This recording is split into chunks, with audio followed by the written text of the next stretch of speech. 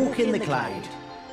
Welcome back to Walk in the Cloud. This is your host, Ellen Bencard, and today I'm exploring a topic very close to my heart, customer experience. It's something everyone talks a lot about improving, and there are some amazing technologies out there.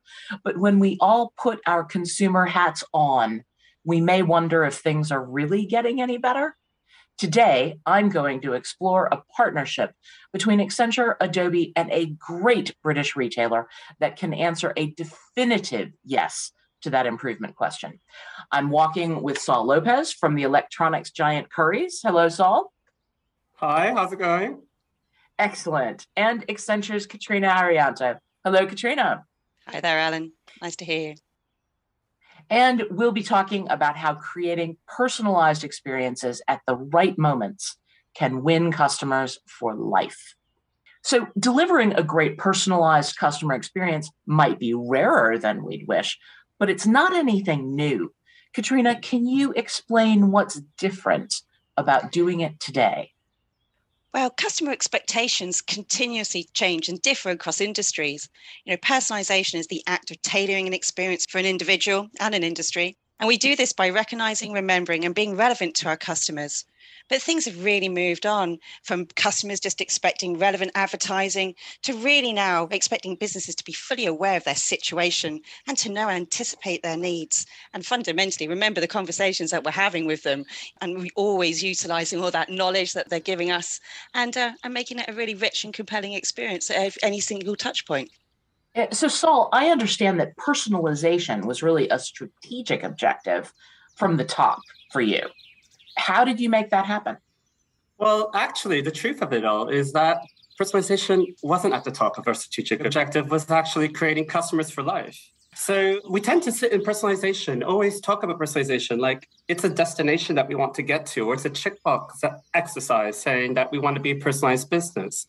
Actually, what are the business problems that we're trying to solve? Okay. And we kind of took it back. And the business problem that we were trying to solve was actually, how do we create customers for life? And we had very much of the common problems and challenges that many businesses have. How do we get a better value for our high-value customers? How do we reactivate disengaged ones? How do we better say, I'm sorry, when actually things go wrong? Or how can we actually aid when a customer is researching for a product? So by flipping it around and focusing more on what are the problems that we're trying to solve and how can personalization help us achieve those problems, that's how we kind of tackled it at Currys. Okay. And then what was the next step? And specifically, let me throw out a question to either of you or both. We can start with Katrina and then go to Saul. We call this podcast Walk in the Cloud. Can you talk a little bit about how cloud technologies actually help you do things better? Katrina, over to you first. Yeah. So with cloud technology, it's really about harnessing data and creating actionable assets that can be recognized across the whole of the Adobe platform, which makes it easier then when we're coming together to solve those problems in the business, to think about how we can streamline the process, how we can improve speed to market, and how we can keep making sure there's consistent and compelling experiences going to market all the time. So Saul, talk to me more about that data. I can tell you know about me from my dishwasher purchase and my small electronics purchase. How do you make my life better knowing that stuff? Yes. So exactly that. So just as Katrina said, is like with that data and with that infrastructure, what we found is that we were really, really good at doing personalization in our own channels. So CRM was doing great personalization. Website was doing great personalization. The call center was doing their own great personalization.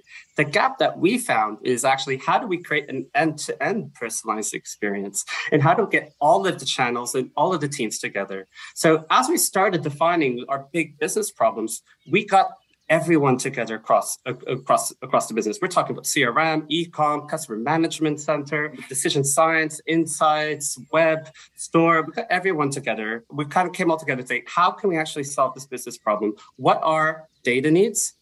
Who is our audience? And what is that customer-facing outcome that we want to generate? And we did that as a team because the whole objective from the start was not just to create in-channel better personalization, but how can we create end-to-end personalization across that whole customer journey? Then very quickly, we created that gap analysis and we found out, okay, so these are the data needs that we need. And these are actually the clouds that we need to connect in order to generate that experience. And then we kind of went slowly, starting with some quick wins. We slowly grew all of those use cases and started putting them to light.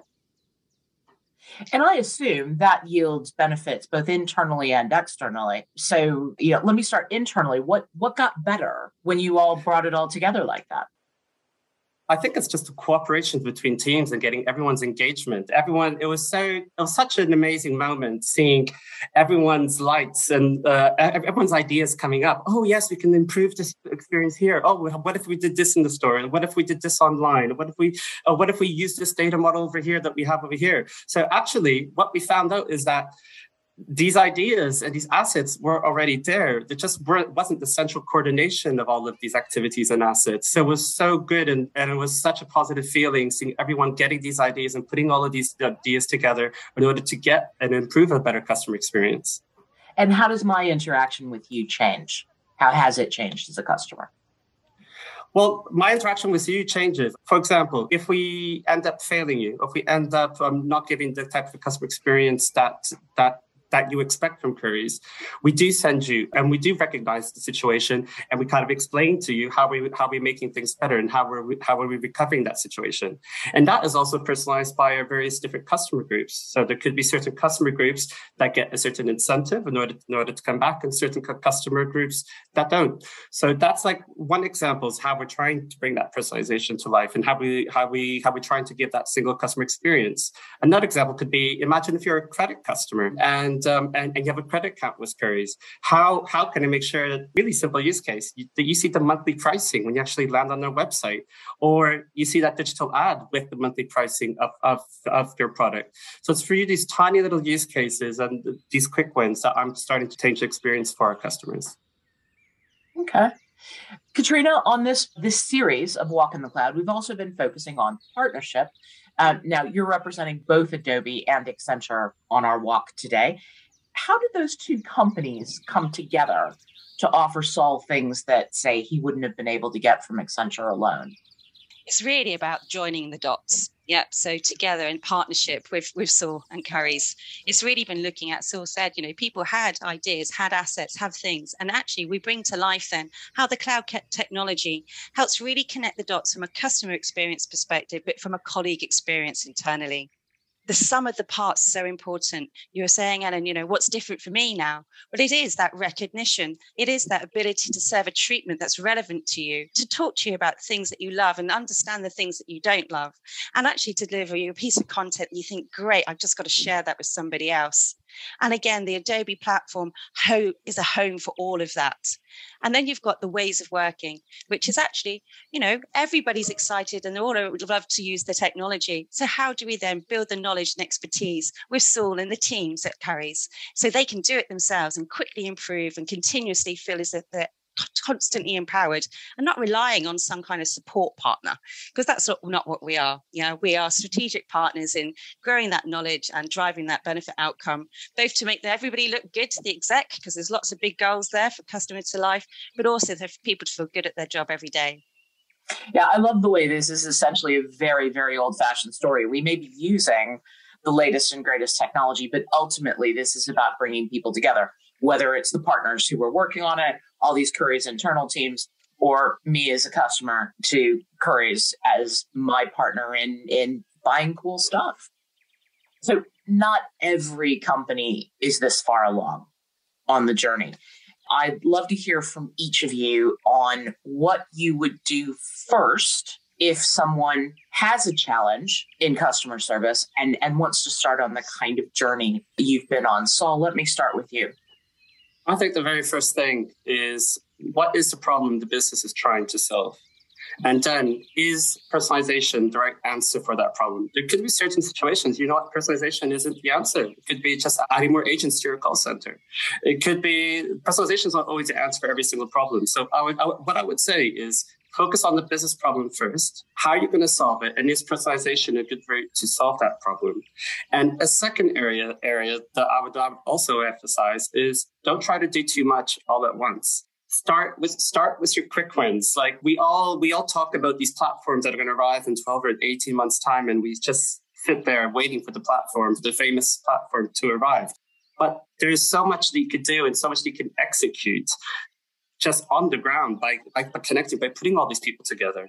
So just start with those quick wins and actually just get something out the door as quickly as possible. At the end of the day, we're not running clinical trials here. This is just content personalization on a website. So we don't need to be in pursuit of that perfection. We just need to get stuff out there. And you know what? If it didn't work for 5 or 10% of the population, let's make that better. Let's quickly improve. Got it. How about you, Katrina? We're just building on that, really. Is just don't think take investment first. Really revisit the art of the possible that you have with your cloud technology, and especially Adobe toolkits. Sometimes we stumble, we start doing things when we implement it, and then we forget about all the other reasons why we were excited and we bought it. And so sometimes it's about demystifying with leaders and with others across the business, about what it can do. And then really bring that to life around how it's going to support some of those key value drivers, those key things that you want to learn now in order to know that actually personalization really works. Because sometimes it won't work for a situation like Saul was saying. Sometimes it's the icing on the cake and customer satisfaction goes up through the roof, conversion goes up through the roof, and brand reputation overall is great. And people keep coming back to your brand. And do think content investment, though. Often people will think, oh, right, yeah, let's do all this great stuff with data and analytics. I got some smart cookies here that can action all these interactions. But actually, content's important. So just before thinking about how much you're going to spend, appreciate the knowledge and the assets that are in your business. It's amazing what you can reuse, whether it be a blog, whether it be a banner, whether it be, some product information. What's, really interesting is actually it's relevant product info that really drives an outcome, right? So, you won't find actually that you've got to create a lot more, but you will need to then harness it in the cloud and make it accessible to more people. And finally, I'd say, well, 2 things actually. Keep the drum beating across the whole business. Everybody's really keen to understand what's working, what's not working, and it is continuous improvement. So make sure you're shouting about the things that you're learning. As Saul says, it's about what works, what doesn't, and help us all stay on the journey of continuous improvement. But fundamentally, stay relevant to your customers. Don't overcomplicate things. Sometimes, as Saul said, there is a simple one about just saying, I'm sorry. Do we really need to get complicated about that? When all we need to do is recognize that you've had a problem, remember you've had a problem, and be relevant. So if we walked into the store and you're having a store appointment, what's wrong with saying, hey, Ellen, sorry about last week. We didn't get your delivery right, even though you did get an email last week. It's a personal thing. It's compelling experiences. Treat me well and I will love you forever. Thank you very much to both of you. And thank you, listeners, for walking with us. I hope you're getting the kind of customer service we just talked about from your favorite brands. And if you're not, point them to this podcast and tell them to be more like Currys. Next time, we're going to be going from front of house to behind the scenes with a topic that has surged in importance in recent years, supply chains. I hope you'll join us. Walk in the Cloud.